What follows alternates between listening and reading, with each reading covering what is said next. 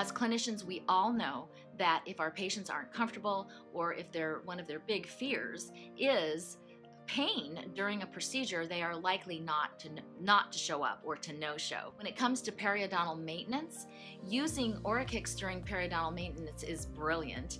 If you think about it, very often during periodontal maintenance, we are treating a couple of sites that have flared up. In fact, it's very appropriate, according to the American Academy of Periodontology, if your patient has a flare-up during periodontal maintenance, to be able to use some type of anesthetic and actually treat those patients during those times of periodontal maintenance when they've had a flare-up.